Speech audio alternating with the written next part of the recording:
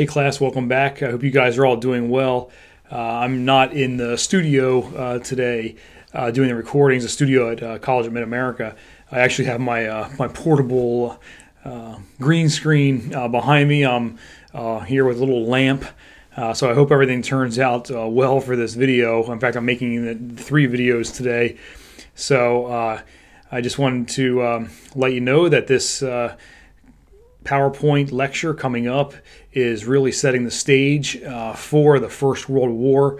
We have some things that take place in 19th century Europe, which develops the nations of Europe. So these lectures are nation building of 19th century Europe. In the syllabus, it talks about origins of World War I, and for this week, getting into World War I. We're not going to get into the First World War this week. We'll be doing that after spring break coming up, but we will definitely talk in detail about the First World War. It's just that it's so important to understand what takes place in Europe for the building of nations. So today, in this session, we are going to be talking about just a general overview of the nation building and the Congress of Vienna in 1815, which had a great impact on the rest of Europe throughout the rest of the 19th century, because it started to really take over control of who would be the one to influence the Germanic states, influence France, influence Italy, those types of things. So in this session here coming up, we'll be talking about the Congress of Vienna. Okay, class, now we're going to move into our first lecture, PowerPoint on 19th century nation building. Just an overview to nation building. The first question we have to ask is, what is a nation? What technically is the definition of a nation? What makes up a nation? So it is a community of people or peoples sharing a common culture, language, and history, living in a defined territory, and organized under a single government. So that's just a basic definition of what a nation is.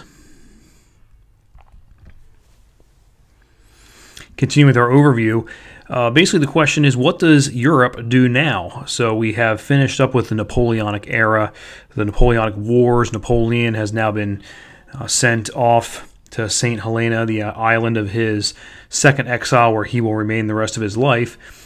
And basically what's happened is the Napoleonic Wars have shattered Europe. The rulers have been dethroned. There's been a lot of changeover, a lot of problems in Europe. And rulers have been dethroned, lands have been destroyed, armies have been wiped out. If you remember, just for the French army, 600,000 had gone into Russia with Napoleon, and just a fraction of them returned during the first phase of Napoleon's rule. So armies have been wiped out. The revolutionary ideas continue to spread across Europe, and some peoples, they gained freedoms, and that was more in regards to some Enlightenment ideals and people being able to vote and that sort of an idea.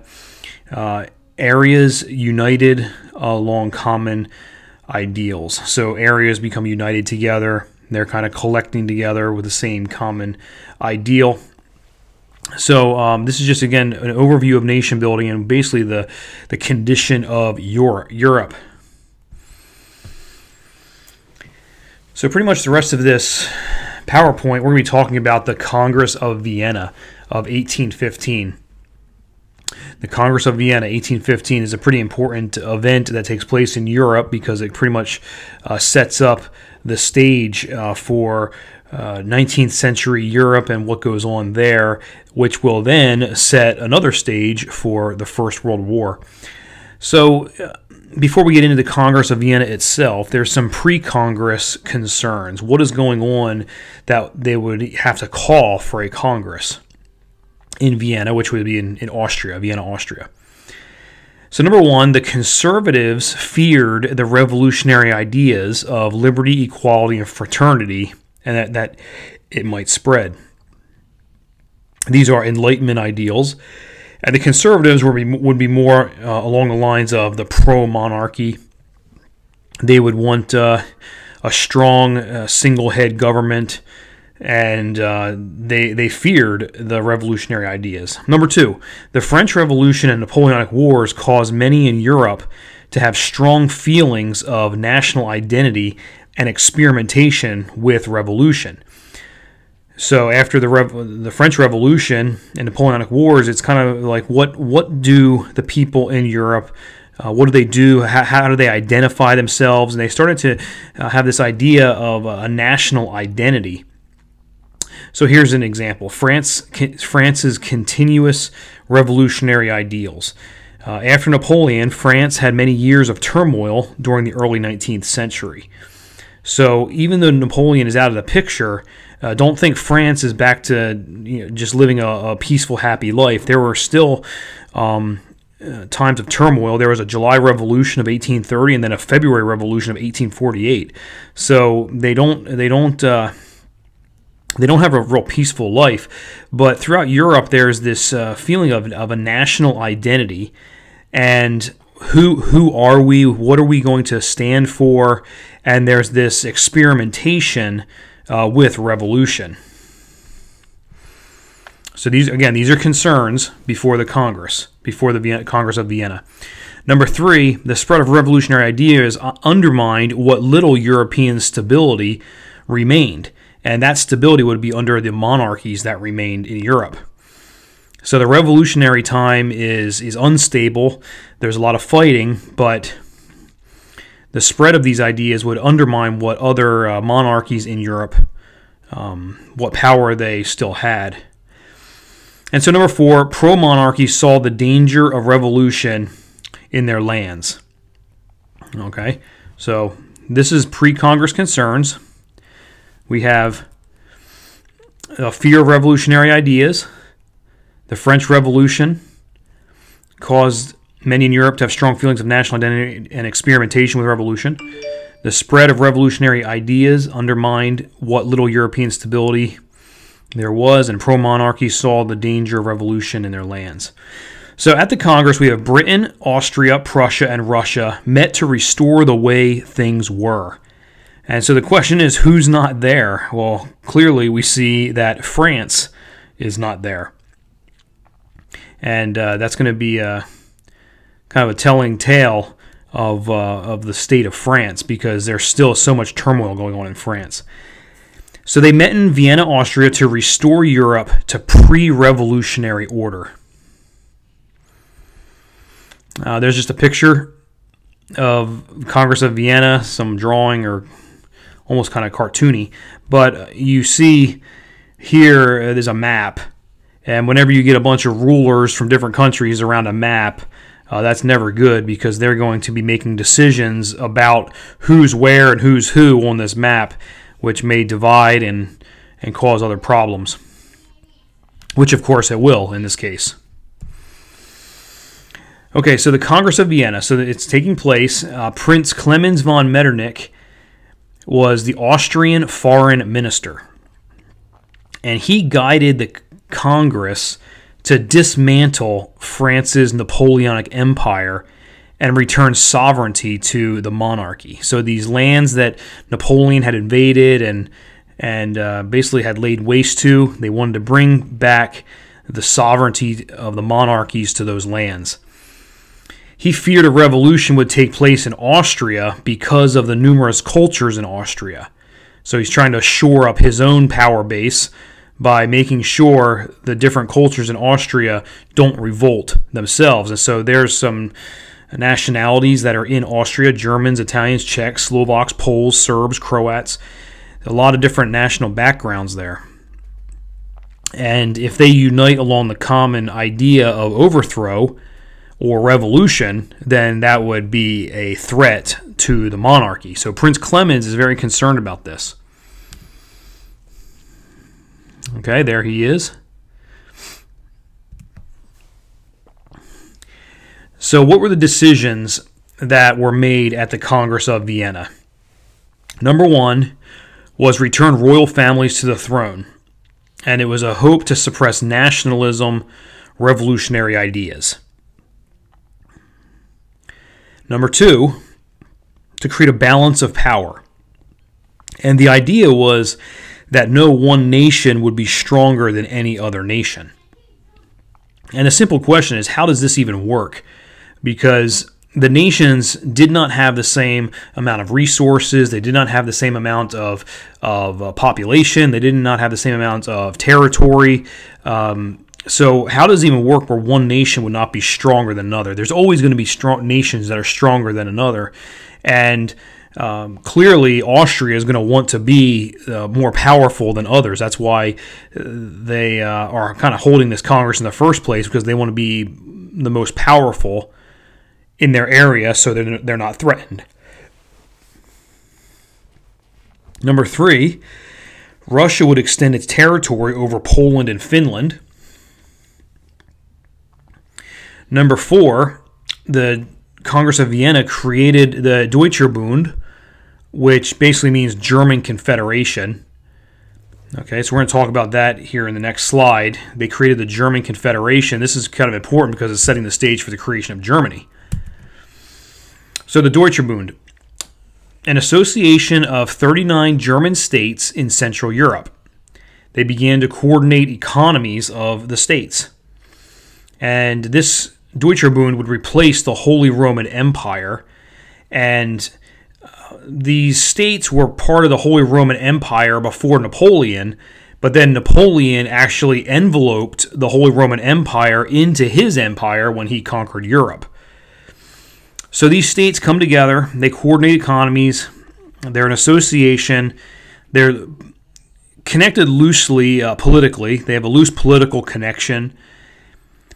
They form a mutual military defense for the association, and the delegates met in a Federal Assembly under Austrian leadership. Okay, so clearly we're not at the point of an actual creation of Germany, but it's starting to come together. They're associating with one another, they're coordinating their economies, they have a mutual defense for one another, military defense for one another. They meet in a Federal Assembly, but the problem is that it's under Austrian leadership. And this is going to come up later on with Otto von Bismarck when he basically starts the Austrian-Prussian War. Okay, so here's a map of Europe. It's basically the German Confederation, and the makeup of it in 1815. So this is what the Congress of Vienna has kind of established with the Wh2 Wk and this loose association of all of these states. And so you can see there, you don't need to know the names or anything. It's just, you can just tell that there's a lot of different city-states. Some are very tiny, some are very large, and they are basically a loose confederation. So down here, this is Switzerland down here. Okay.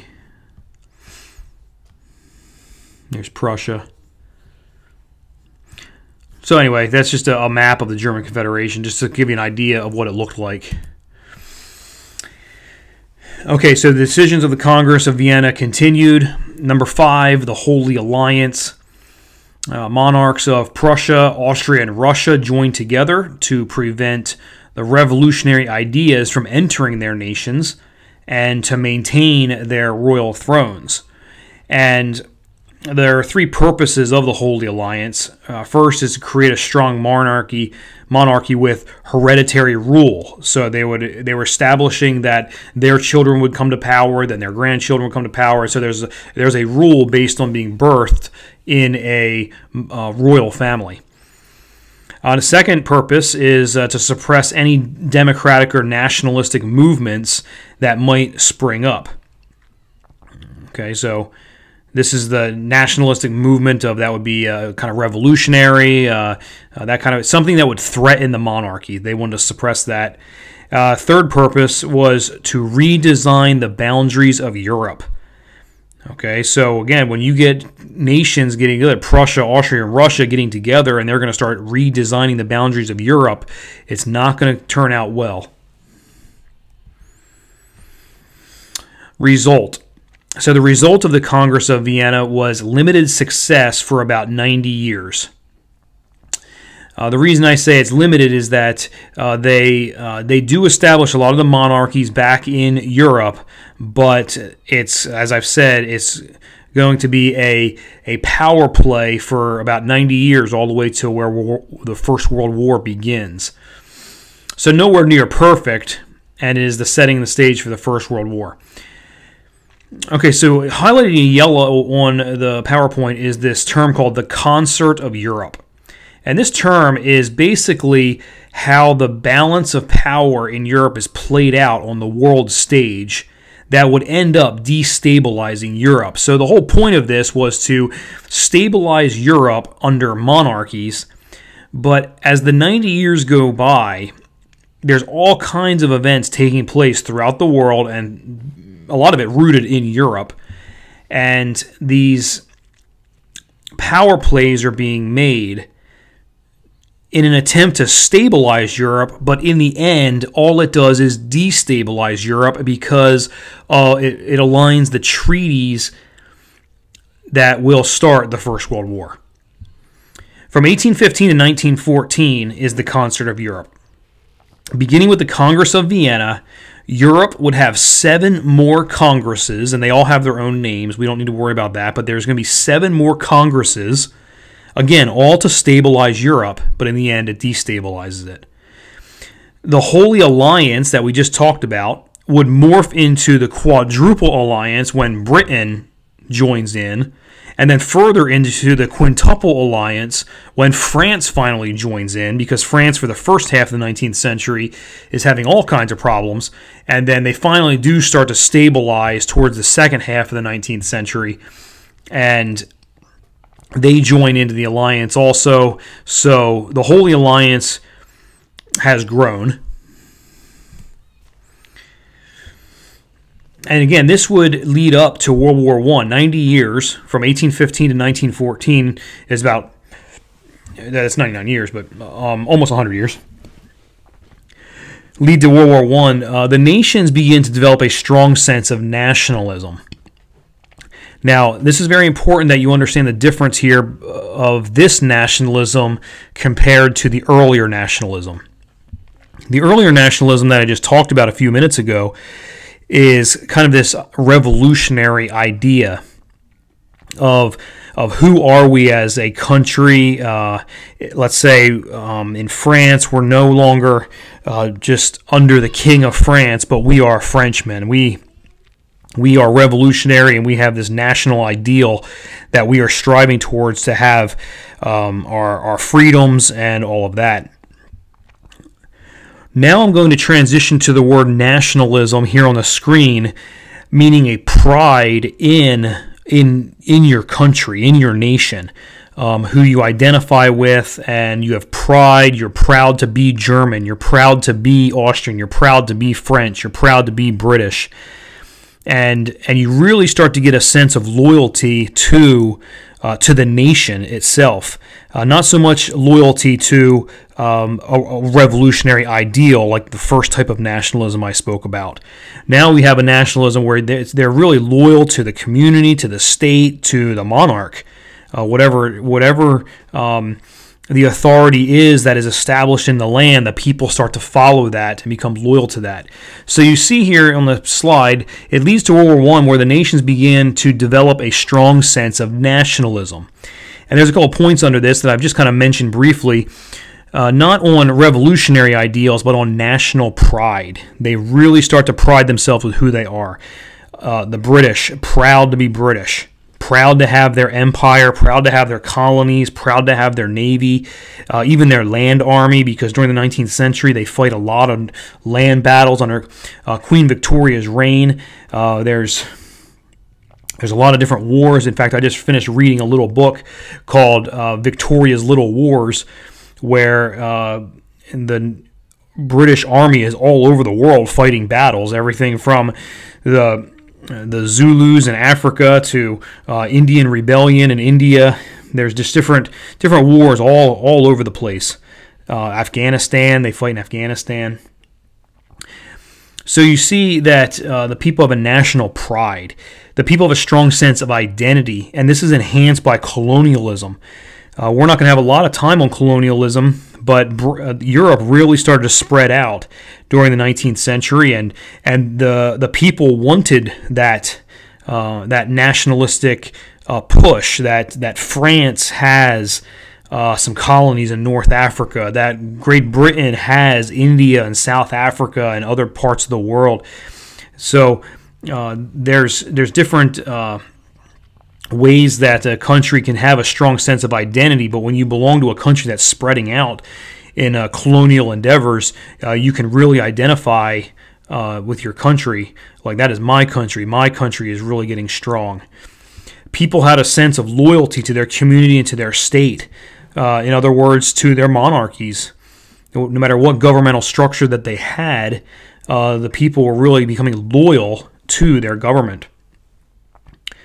Support of nationalism came to political support. So when a person says, I'm proud of my country, I identify as, let's say, British in this example, I'm loyal to my Queen Victoria, I'm loyal to my country, and they're proud of that, then they become politically supportive. They start to say, hey, the government can do these different things. The government can wage war. The government can protect us. The government can be on the world stage and deal with other countries and their pressures on us, or their ideas of expansion. We can meet that, and we maybe even beat that. So they have this great sense of support for their government.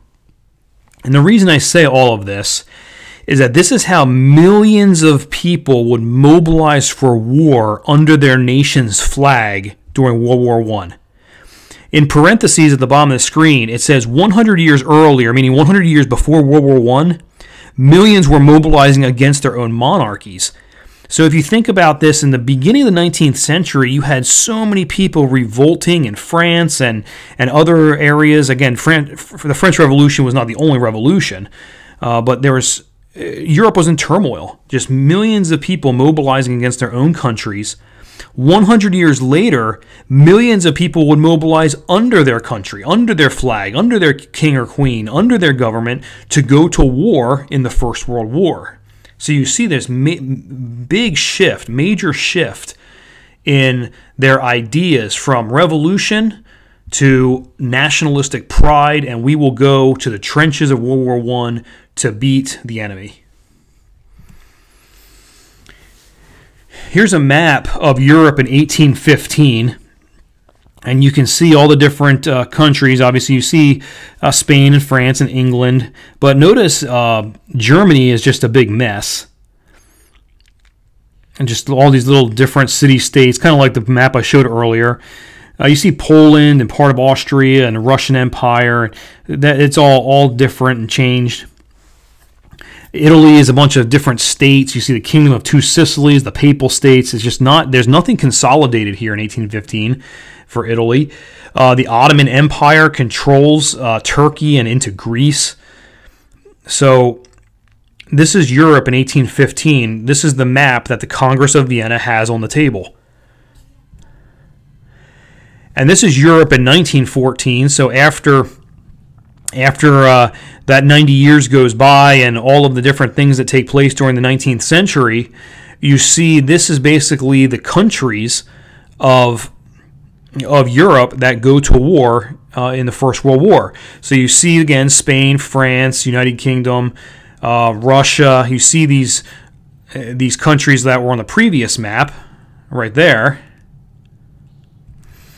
But now notice you have Italy down here, which is now a nation itself. We're going to talk about that in a little bit. But you have nation of Italy down here. You have the Empire of Germany. Okay, so you see this outline here. Well, remember back on this map, it was just a bunch of city-states.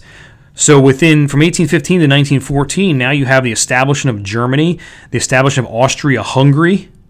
Again, here's Empire of Austria. Okay, so then you have Austria-Hungary. And then notice down here, look at this. You have Greece, Albania, Montenegro, Serbia, Romania, Bulgaria, and then Turkey, which is basically the old Ottoman Empire. So you have it right here. So the Ottoman Empire has fallen apart, and this has all turned into little countries: Albania, Serbia, Bulgaria, Greece. Okay, so and this is going to play a part in the beginning of World War I. Here, this area right in here. So you see the different countries. 90 years, and you have basically redrawn a majority of Europe. Okay, that's it for this PowerPoint. I'll see you just in a second. Okay, class, that's going to be it for today. We will be focusing in on the second part next time, where we will be looking at the Jewish people in 19th century Europe and what takes place with them, and also with the establishment of Italy. So that'll be coming up in the next PowerPoint. Other than that, take care.